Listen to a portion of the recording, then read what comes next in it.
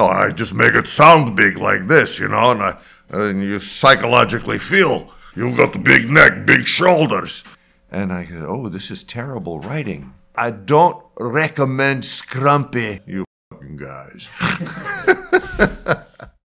If you didn't know already, the voice actor of Heavy Weapons guy, Gary Schwartz, recently recreated the iconic Meet the Hairy video in real life over 15 years since the original with Shork. I was lucky enough to be the cameraman or the director of photography on these shoots just like last time, and also got to sit down with Gary and discuss how it felt to revisit this piece, his own career journey, how he does the heavy voice, and his own children's novel, as well as what his favourite sandwich is. Unfortunately, my own mic failed, but Gary's is fine and that's what really matters, so I hope you enjoy this and future projects. Thanks again to Gary and Shork, and without any further ado, let's meet the Heavy.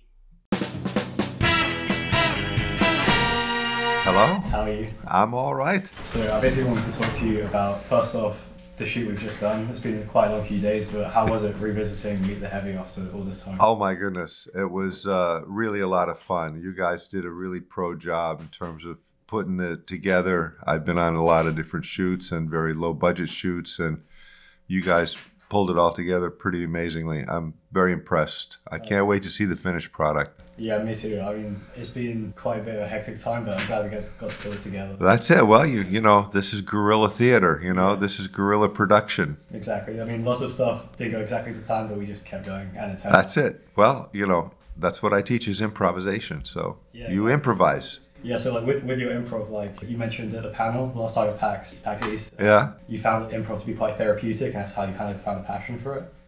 Yeah, well, improvisation, you know, developed my talent as an actor. Before that, I was a mime, and I wanted to stop not talking. And so I started taking acting classes. And then when I found Viola Spolin by just an accident, you know, found and took her first class, it changed my whole worldview, my whole view of everything.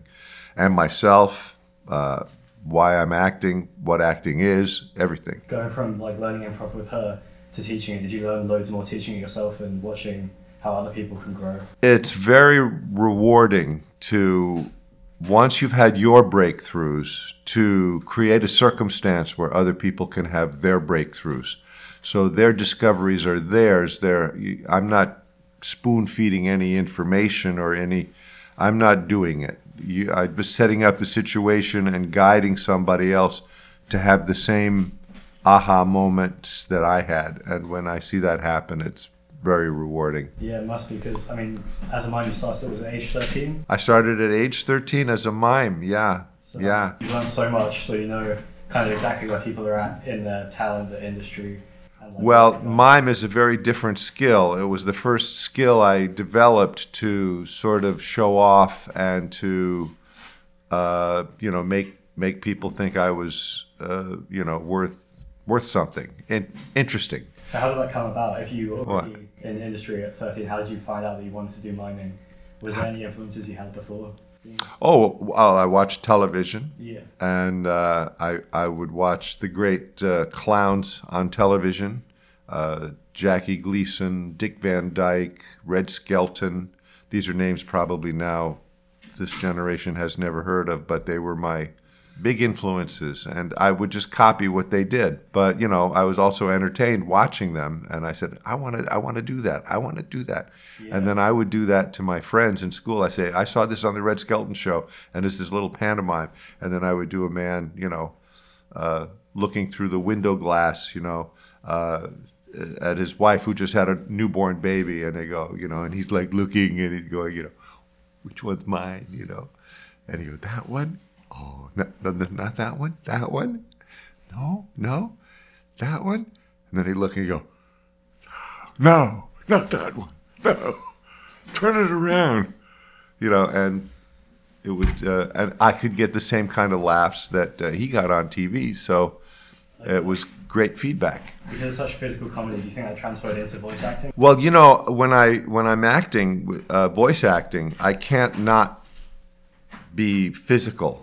I mean, the characters, you know, you see the drawing of the character, and how they move and how they, you know, so the first thing you do is you make your body feel like the character, and then the voice comes.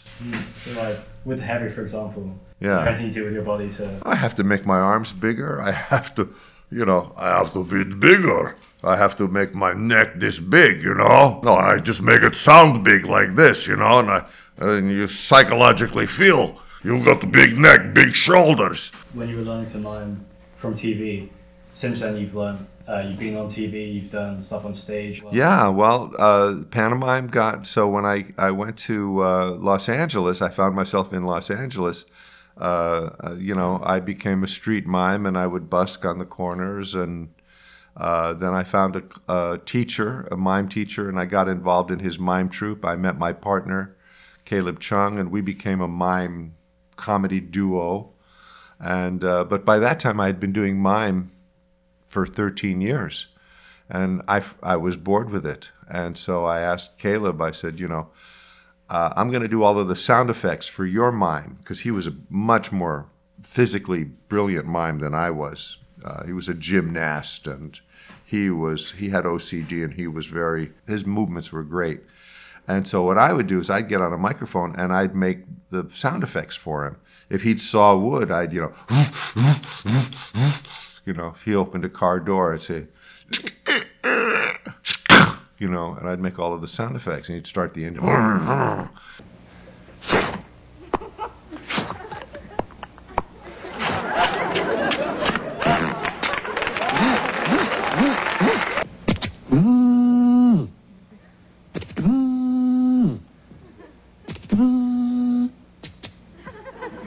We created like an extra dimension for our pantomime. Yeah. And then I said, you know, let's talk to the audience. No. So let's get rid of this white face. We don't need it. And slowly we became a comedy duo, and we both started talking to the audience. And I got the talking from the audience from improvisation, which is a theater style where the audience is involved. You ask the audience, who am I? Where am I? What am I up to? What am I doing? And so all of these kind of led me to improvisation. Yeah, I remember you saying the panel once again, like, you kind of want to make the people you're working for laugh themselves, and the improv, even in voice lines, is what carries it a lot of the time. You came up with a lot of the jokes for the heavy, for example. Oh, yeah, and I did it on this shoot, you know. If Shork didn't yell cut, you know, I'd try to ad-lib a little line and make you guys laugh. I think I did it, didn't I? Yeah, definitely. You fucking guys.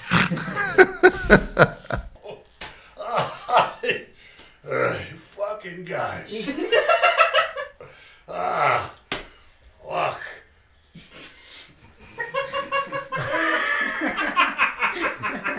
Okay. She jumps high, she jumps low, she jumps a little in between. And your previous characters as well, like from Jungle Book, just when you whip that out, and you just have the old impressions. Oh yeah, when I would do Bravo Fox as heavy. Yeah. I'm Heavy Weapons Zooble.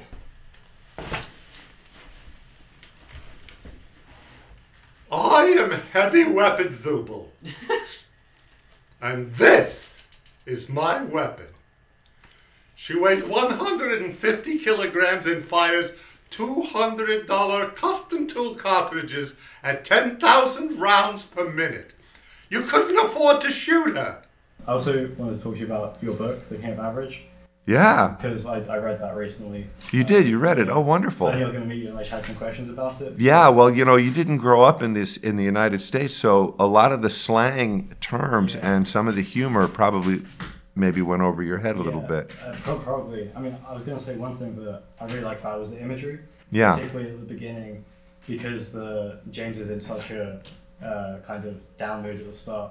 Oh yeah. He's got a mother who doesn't want him, and he feels unloved, and you know, that reflected a lot of my childhood too. I came from an unhappy kind of family, and I had that thought that was the spark for the book. I said, you know, I kept trying to say, I'm not as bad as people think I am, but what if I was, I know I can't be great, but what if I was average? And then I started thinking, what if I was the most average person who ever lived?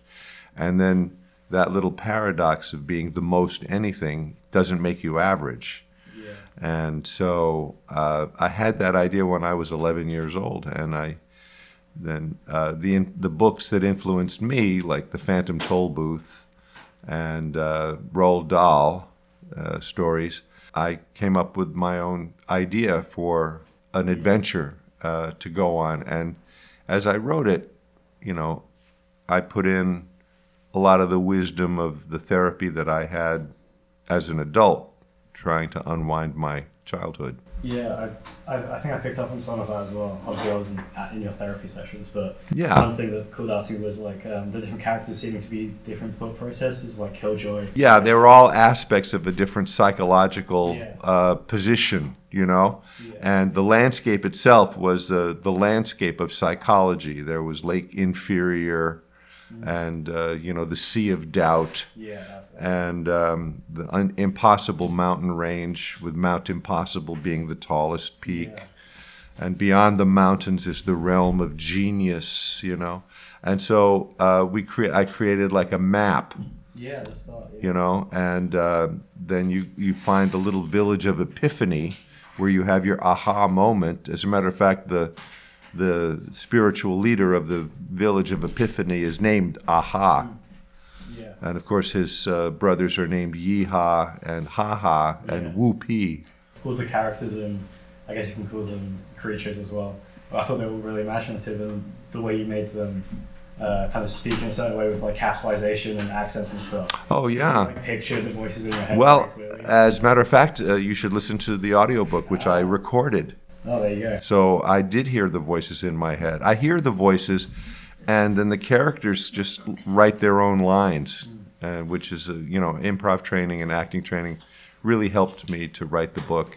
Yeah. And I'm not writing dialogue that nobody wouldn't say. It's dialogue that's easily sayable. Yeah, it felt really natural just reading it. With the writing process, how did you like originally decide like, oh, I want to write a book? Well, you know, I kept telling people the story of this book idea that I had, and one Christmas I was at a Christmas party, and there was a corporate guy there who was a corporate corporate coach. And I said, you know, I had this story and I've written the first 50 pages, but I just can't get beyond it. And he goes, hey, I challenge you. You can write me 30 pages in a month. That means you only have to write a page a day. And I challenge you to write me a page a day of your book. And I said, you're on. And then after 30 days, it just all gushed out, and I had a 250-page manuscript by the end of it. And then I started passing it around to people, and because I was so proud of it, you know. But everybody was not impressed with it. And so then I reread it. And I said, oh, this is terrible writing. And so I put it in a drawer for about 2 years. And then when I pulled it out, and I just wanted to, because I love telling the story orally, I reread it and I said, you know what, I need a writing teacher. And so I hired, on the internet, I hired a writing coach. And she read my manuscript and gave me extensive notes, and it took me 2 years to go through all of her notes. And about the 5th or 6th draft of the book, she wrote me an email saying, congratulations, you have a book. That's amazing. And then I started sending that manuscript out, and I got a publisher.